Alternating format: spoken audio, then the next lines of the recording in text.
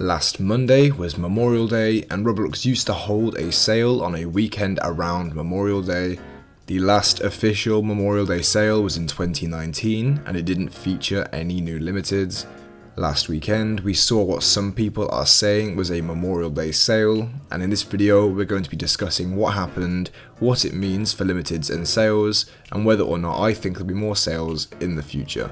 As I begin this video, I want to mention that Roblox did not make any announcements saying that we are seeing a sale, and for the vast majority of previous sales there was at least a tweet or a blog post. So because of this and a few other reasons that I'll discuss in this video, many people in the community are saying that what we saw last weekend was not a sale at all, but because I can't think of a better word to call it, I'm going to stick with calling it a sale in this video. Obviously, because there was no official announcement, it's difficult to say exactly when the sale began because Roblox was making items limited anyway, but for this video I'm going to say it began on Friday the 27th and ended on Tuesday the 31st of May. This sale revolved around limited items. We didn't see any limited U's, new items or discounted items during the sale. The sale began on the Friday with Roblox making 2 items in a series limited. This is the first time since limiteds have returned that 2 items in the same series have gone limited. The items were the Midsummer Cape and the Midsummer Pin, which were both on sale when they went limited. On the Saturday, which is day 2, we saw 3 new limiteds. The day began with the Springtime Sword Pack going limited, which was an item that was off sale. We then saw the Blue Sparkle Time Bandana go limited, which was on sale worth 8,000 Robux. There are 2 other bandanas in the series which are still on sale now for the same price. I personally doubt they will go limited, but if you want to try your luck, you can buy them. We then ended the day with the Tickets Tie going limited, which was an item sold in the 2016 Tixapalooza event. Day 3, which was the Sunday, began with the Blizzard Beast Mode bandana going limited. Like the Blue Sparkle Time bandana, it's the only item in the series to go limited, and the 2 other bandanas remain off sale.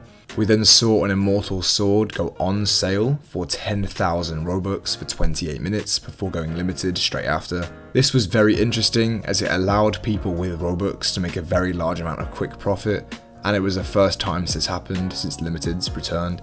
Day 4, which was Memorial Day, saw the Silver Thorn Antlers go limited.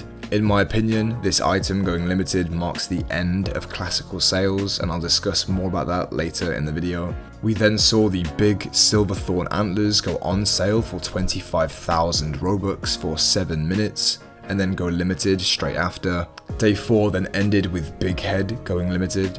On Tuesday, which could be seen as day 5, the DIY Clockwork went on sale for about 30 minutes. After what happened with the Immortal Sword and the big Silverthorn Antlers, many people bought this item expecting it to go limited, but instead, with one of the largest curveballs I've seen Roblox do all year, they took it off sale and then just made the Tixfalk limited instead. The Tixfalk is another item from the 2016 Tixapalooza event. As of recording this video, there hasn't been a new limited since. So now I'd like to go back to day 4 of this sale. Items such as the Silverthorn Antlers and the Big Head were items that you could only get during some sales, and they were massively hyped because of that. These were some classic sale items, and in my opinion the fact they have gone limited marks the end of classical sales. This is interesting to me as making something limited is irreversible. For people within Roblox to choose to make classical sale items limited shows to me that they've now decided to commit to UGC, and the days of sales will soon be behind us.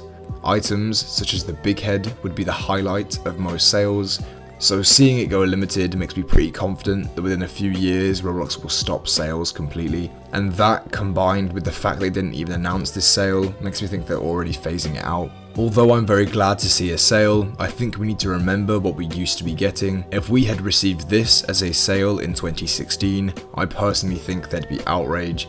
Just because there hasn't been a sale in the last 2 to 3 years, I think the community has been softened in a way to just like and accept anything that we get.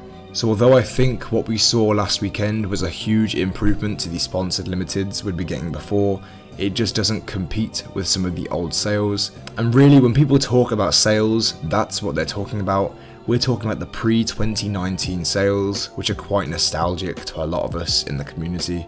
I'm very interested to see what you all think. Were you happy to see all the new limiteds last weekend? And do you think this is the beginning of the end of sales? Let me know in the comments. I hope you enjoyed, and thanks for watching.